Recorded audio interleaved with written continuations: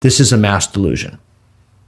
The society is in the throes of a mass delusion. Shouldn't we be suspicious if ex nihilo, from nothing, comes a belief, a moral system of value that has literally penetrated every single American institution almost overnight? No matter what the value is, shouldn't we be suspicious of it? Shouldn't we ask questions of it?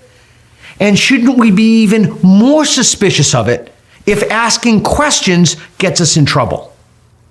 Of course we should. And if you do question it, you're a blasphemer, you're a heretic, you're a racist, you're a bigot, you're a Nazi, you're a sexist, you're a homophobe. Well, no, how about I'm just trying to figure out why you believe it?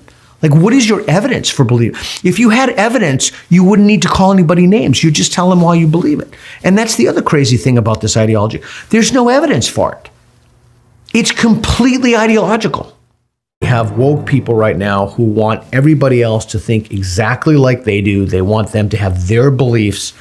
And if you think about it in terms of cognitive liberty, then you can view that as a tyranny. Anybody can believe anything they want to believe. This, to me, is what makes this the shining city upon a hill. Anybody can come here, they can believe, they can take their traditions, or they can not take their traditions. And the problem comes when other people impose their morality and their will and tell people what they can say or do or think. And that's the situation that we have now with the woke. They want to tell you what to think. They want to tell you how to live. They want to interfere in your friendships. This is the most un-American thing possible. And if you say that to them, they would laugh at that. They would say, yes, we hate this country. It's built on misogyny and racism. But these are the new authoritarians. This is the new tyranny. And the schism, the fault line in this is not conservative, liberal. It's not Republican, Democrat. The schism is those who are authoritarians and those who are not.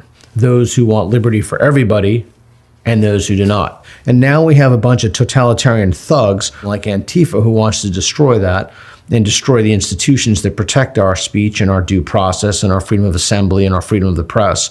And we have those who stand against them. Stand up, take the consequences, take the heat, and don't think that by spouting leftist platitudes, they won't come for you. They're gonna come for you even more. So don't be a coward, just stand up. The Greeks call it Parrhesia, speaking truth in the face of danger. That's what we need now more than anything. That's the only thing that's going to get us out of this. Parrhesia, speaking truth in the face of danger.